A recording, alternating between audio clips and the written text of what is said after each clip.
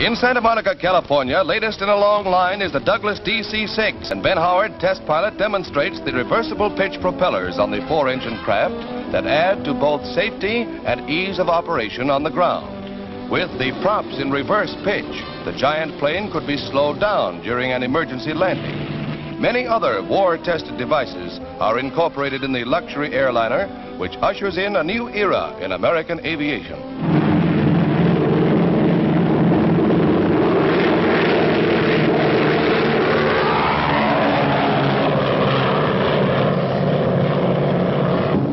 "56 passengers will travel in up-to-the-minute comfort on board this successor to the famous Skymaster.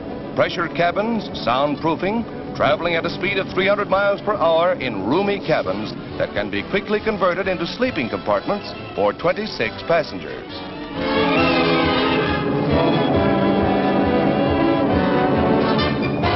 In this 20th century magic carpet, you'll soon be able to laugh at time and space and dream your way across the vastness of a nation at 20,000 feet.